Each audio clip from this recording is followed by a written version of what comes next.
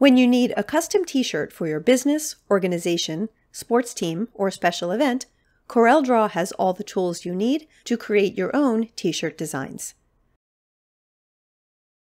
In this tutorial, we'll show you how to create a design with objects and text, and how to create a mock-up of the final product.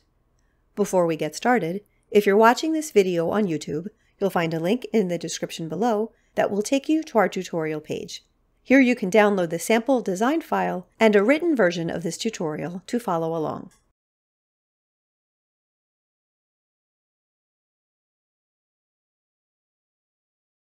We're starting with the sample design file, containing the two-color logo for the t-shirt. This logo will be the basis of a design for a community organization. If you want to try this with your own logo, use File Import to bring in your design. First, let's adjust some settings to make the workflow easier. For easy access to the logo colors, I'll choose Window, Color Palettes, Add Colors from Document. This adds the colors to the document palette along the bottom, making it easy to use swatch colors for fills and outlines. I'll also choose View Alignment Guides so that it will be easy to align and position objects. If this option is grayed out for you, your snaps are likely turned off. Disable Snap Off first, then turn on Alignment Guides. I'll now set the page dimensions to use as a reference while designing. For my t-shirt, I'm using a center chest design, which needs to fit within a 1000 pixel square border. I'll enter these values in the Page Dimensions field on the property bar and the page border updates. Other t-shirt design options include pocket left chest, full chest, or full back. Check with your print service for their recommended image sizes. My last setup task is the background color. I'm going to stick with a white t-shirt, and later in this video we'll place the logo on a t-shirt image and experiment with colors. But if you're planning to print your design on a colored t-shirt, you can change the document background color to see how it will look. I'll choose Layout, Document Options, and open the Background tab. This background will be solid, and I'll open the color picker. If you have specific logo or branding color values, you can switch to the color sliders, choose a color mode such as RGB, and enter exact values. Be sure to uncheck Print and Export Background, then click OK. I'm going to undo to go back to a white background. My first design element will be a circular frame around the logo. I'll activate the Ellipse tool on the toolbar and click, drag, and release. To assign the correct dimensions, I'll enter 1000 for width and height in the Object Size fields in the property bar. To position the circle, I'll switch to the Pick tool, and with the circle still selected, I'll press P to center it on the page. To change the frame, I'll double-click the Outline Color swatch on the right side of the status bar. This opens the Outline Pen window, where I can change the outline properties. I'll change the width to 8 mm, change the position to Inside Outline, and for color, I'll use the eyedropper to sample the green from a leaf. I'll also enable Scale with Object, so that the outline will remain proportional to other objects when scaled, and click OK. I want to add a few pieces of text to the design, a slogan, and the name of the organization. The slogan will go below the tree graphic.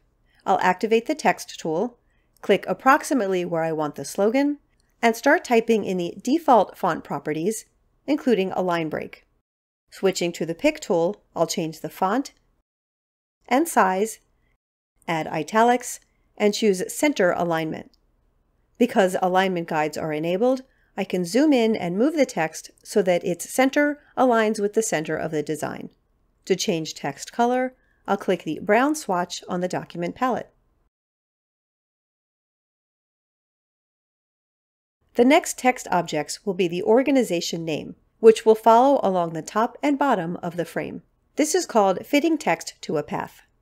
I'll activate the text tool again, and this time hover over the circle. I'll click when the cursor switches to the Fit Text to Path pointer. As before, I'll type my text and press Ctrl-A or Command-A on the Mac to select the characters. Now I can change the font and size. Switching to the Pick tool, I'll click and drag to move the text into place within the frame, using the red line as a centering guide.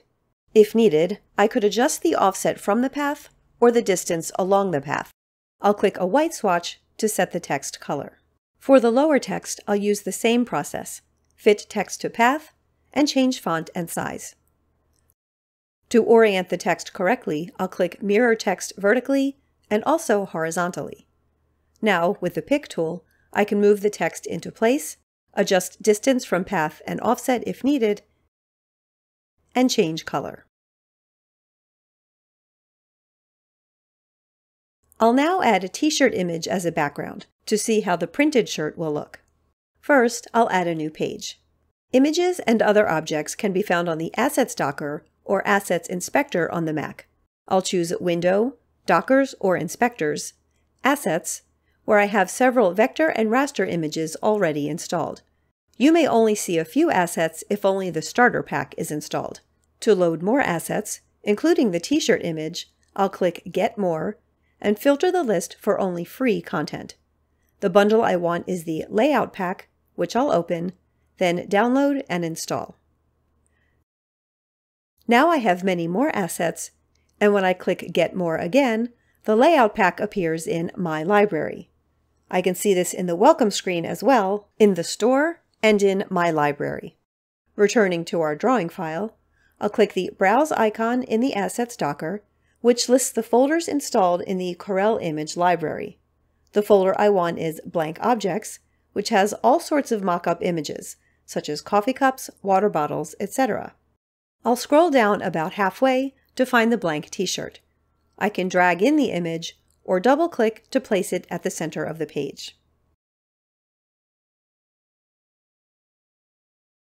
With the t-shirt image on page 2, I'll go back to page 1 to copy the design objects. First, I'll use the Pick tool to draw a selection marquee around the entire design, then press Ctrl or Command G to group everything. In the Objects Docker or Inspector, I now have a group of 5 objects, including the tree design, which is itself a group. The 2 fit-to-path text objects are listed within the ellipse whose path they use. With the group still selected, I'll press Ctrl or Command C to copy, then switch to page 2 and press Ctrl or Command V to paste. This t-shirt image isn't to scale, and the design appears a bit too large. I'll resize a bit by dragging a corner handle and move it to the approximate center. The actual size of the design on page 1 remains the same, which is what will actually be printed. Now let's make the mockup look a bit more realistic. With the design group still selected, I'll activate the Transparency tool and choose Uniform Transparency. A transparency value of about 30% blends the design nicely into the shirt. Now I can test out some different t-shirt colors. I'll select the t-shirt image using the Pick tool and choose Effects, Adjust, Replace Colors. On the Properties Docker, the Replace Colors effect is added on the FX tab. To define the original color, I'll click the eyedropper and sample a pixel of the t-shirt. For the new color, I can use the eyedropper to choose a swatch, or open the color picker and find a color. The HSL sliders can be used for further color adjustment. The last step is to use File Save to save the file in CDR format. It's important to keep a CDR version for future changes or for reference. Print services may require different file formats, such as PDF or JPEG. This can be done via File Export, or I can find the format I need in the Save as Type menu. Depending on the selected format, after clicking Export, you'll see a set of options such as pages to export, colors, compression and bleeds, etc. Again, check with your print service to confirm these details. This brings us to the end of this tutorial on creating a t-shirt design in CorelDRAW. If you've been watching this video on YouTube, you'll find a link in the description below that will take you to our tutorial page. Here you can download the sample design file and a written version of this tutorial to follow along.